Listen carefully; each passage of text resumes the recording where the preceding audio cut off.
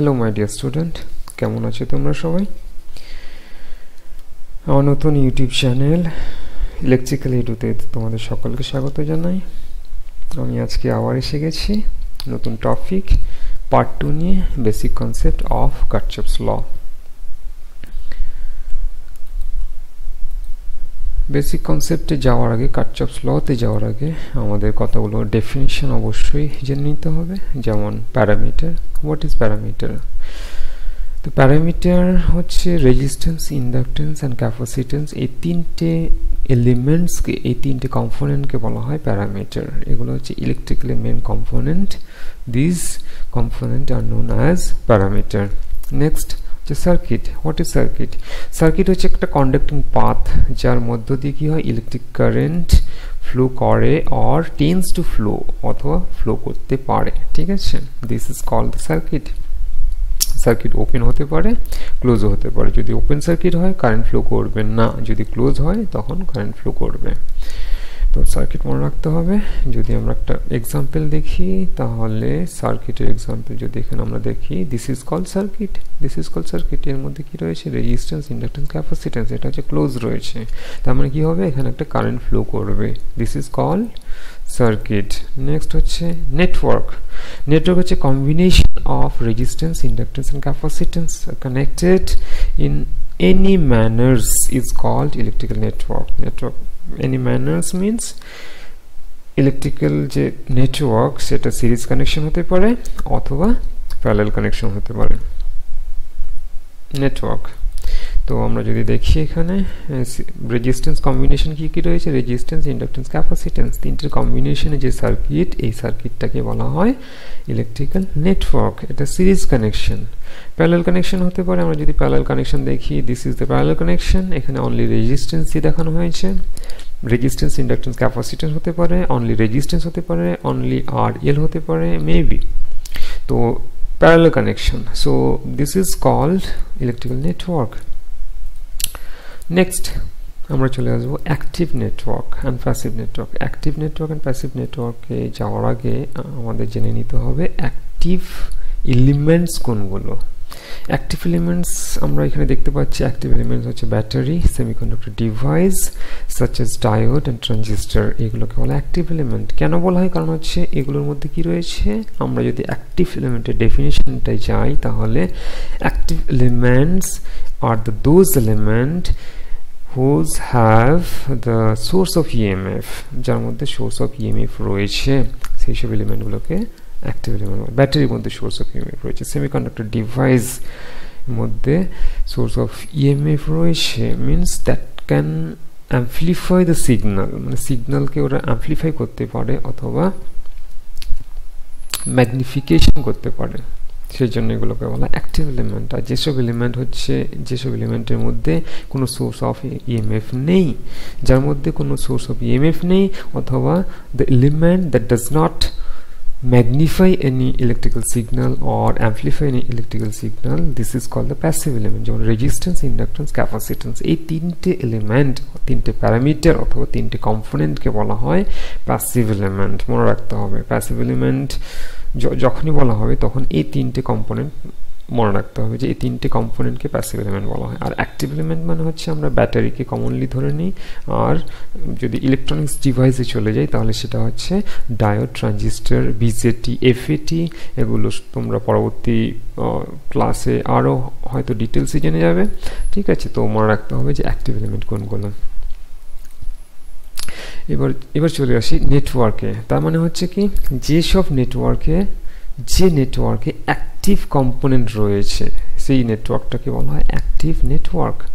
আর যে নেটওয়ার্কে only passive component রয়েছে, সেই নেটওয়ার্ককে বলা হয় প্যাসিভ নেটওয়ার্ক, প্যাসিভ কম্পোনেন্ট রয়েছে। ঠিক আছে, নেক্সট হচ্ছে আমরা চলে আসবো নোড। নোড হচ্ছে একটা জাংশন। নোড হচ্ছে একটা জাংশন যেখানে দুটো বা তার বেশি নেটওয়ার্ক এলিমেন্টের কানেক্টেড টুগেদার, যেখানে দুটো বা তার বেশি কম্পোনেন্ট কানেক্টেড রয়েছে, তাহলে সেটাকে বলা হয় নোড। আমরা যদি এখানে একটা চলে আসি, একটা এক্সাম্পল দেওয়া আছে, এই মিডিল পয়েন্টটাকে বলা হয়, এই মিড পয়েন্টটাকে বলা হয় নোড। এর মধ্যে কি রয়েছে, 1 2 3 4 5, তিনটে ব্রাঞ্চ একসাথে কানেক্টেড রয়েছে। That means we can say 5 elements are connected together. that means this is called node. Next হচ্ছে ব্রাঞ্চ।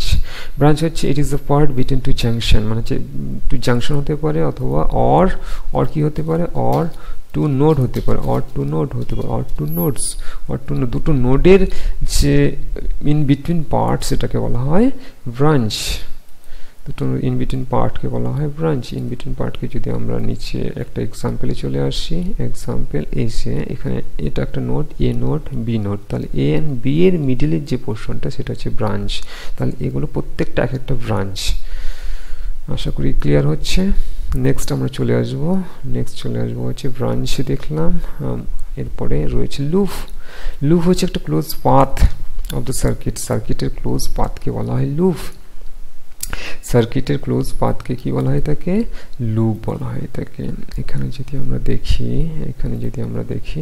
এখানে কি রয়েছে, এটা একটা ক্লোজ পাথ, এটা একটা ক্লোজ পাথ, এটা একটা ক্লোজ পাথ, তাহলে এইগুলোকে একটা লুপ, একটা লুপ। কিন্তু এখানে আমরা দেখাতে পারি যে এখানে লুপ কিন্তু আমরা কটা রয়েছে, এটা একটা loop, this is loop and this is loop, তাহলে কটা লুপ দেখতে পাচ্ছি, এখানে দুটো লুপ দেখতে পাচ্ছি। ক্লোজ পাথ, এটা একটা ক্লোজ পাথ, এটা একটা ক্লোজ পাথ।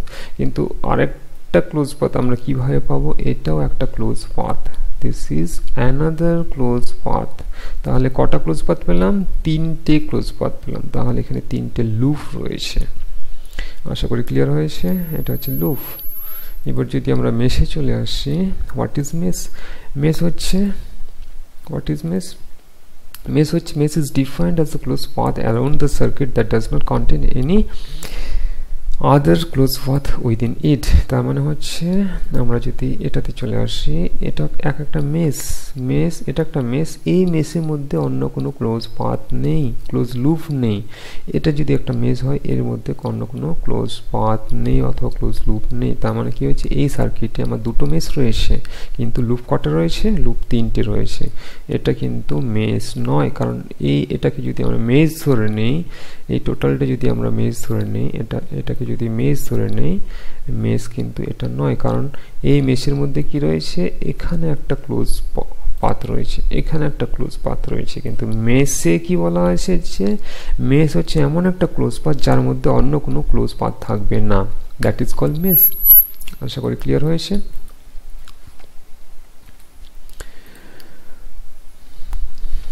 এগুলো হচ্ছে ডেফিনিশন। এই ডেফিনিশনগুলো একটু মনে রাখতে হবে। Parameter, circuit, electrical network, active element, passive element খুব ইম্পর্টেন্ট। নেটওয়ার্কগুলো, কম্পোনেন্টগুলো মনে রাখতে হবে। তারপরে node, branch, loop and mesh. Next আমরা চলে আসবো কারচফস কারেন্ট ল। কারচফস কারেন্ট ল হচ্ছে in any electrical network, the algebraic sum of current meeting at a point equals to 0। তার মানে হচ্ছে যে কোনো ইলেকট্রিক্যাল নেটওয়ার্কে the algebraic sum of current, এখানে আমরা কটা কারেন্ট দেখতে পাচ্ছি, 1 2 3 4 5, পাঁচটা কারেন্ট রয়েছে। পাঁচটা কারেন্ট কি রয়েছে, এই পয়েন্টে কি করেছে, মিট করেছে, এই পয়েন্টে মিট করেছে। তাহলে পাঁচটা কারেন্টের অ্যালজেব্রিক সামটা হচ্ছে 0।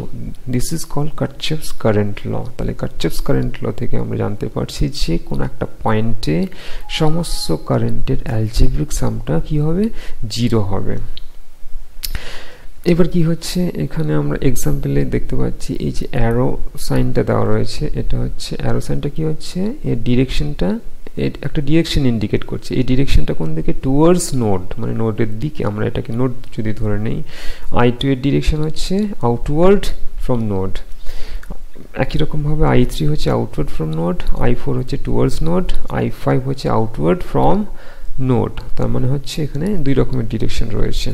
তো এখানে আমরা অ্যাজিউম করে নেব ইনকামিং মানে হচ্ছে যেটা নোডের দিকে ঢুকছে সেটা হচ্ছে ইনকামিং, যেটা বেরিয়ে যাচ্ছে সেটা হচ্ছে আউটগোয়িং। ইনকামিং কারেন্টগুলোকে যদি পজিটিভ ধরে নেই, তাহলে আউটগোয়িং কারেন্টকে আমাকে কি করতে হবে, নেগেটিভ ধরে নিতে হবে।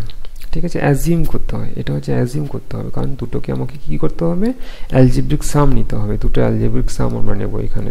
তাহলে কি করব, এখানে এটাকে তাহলে ইনকামিংয়ে প্লাস ধরা হয়েছে, ইনকামিং প্লাস, আউটগোয়িং মাইনাস। তাহলে আমরা এখানে দেখতে পাচ্ছি ইনকামিং প্লাস হচ্ছে প্লাস সাইন,